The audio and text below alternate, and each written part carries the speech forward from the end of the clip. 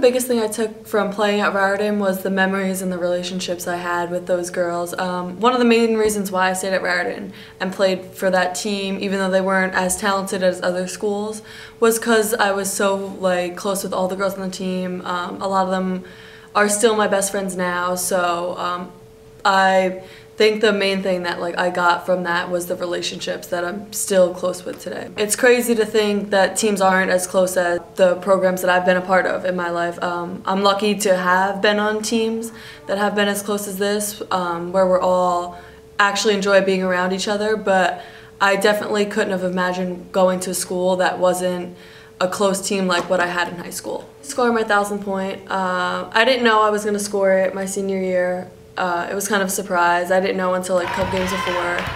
And I didn't think I would score it because we didn't play as many games as a lot of people do. We don't usually make the state tournament, we don't usually make sure conference tournament, so playing less games, makes it really hard to accomplish something like that. So that was definitely one of the biggest moments of my high school career. I'm so happy I came here. Best decision I made. I think something that differs from maybe committing to a Division I school and committing here is everything she's telling me is truthful, I know, because, there's not really scholarship money involved or anything, so, what she says is what she means. And on top of that, the coaching staff is great. They're so friendly. They're another big part of why I wanted to come here, because of the relationships that they form with their players. I love having teammates that are from the same area as me. I played with Zoe prior to coming here, so it was kind of comforting knowing someone already coming in. And then over the summer it's great, we train together, and because we live so close, so we definitely talk about, we have a different relationship because we're all from the same area. We know a lot of the same players. Since I've graduated and since I've left the Shore Conference High School area, there's so many more girls going Division I, and I feel like there's so many girls involved in basketball and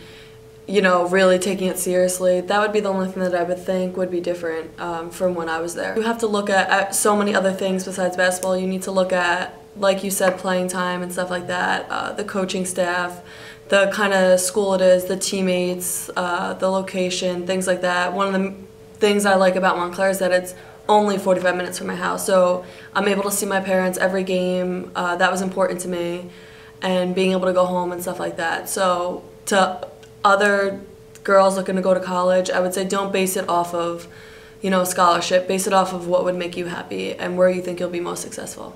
That is going to do it. The celebration begins at Panzer Athletic Center.